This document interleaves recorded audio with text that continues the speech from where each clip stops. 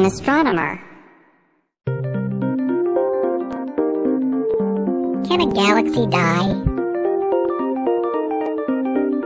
Like most things, the answer to the question of the death of galaxies depends on your definition.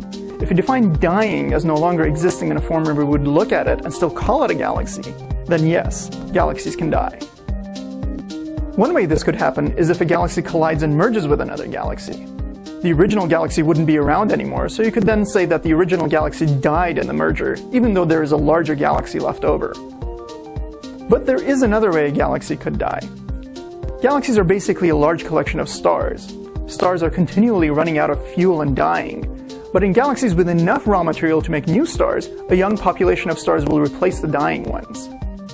However, if enough time passes and a galaxy converts all of its available gas into stars, and then the stars die out, at that point the galaxy would no longer exist in the form that we are familiar with.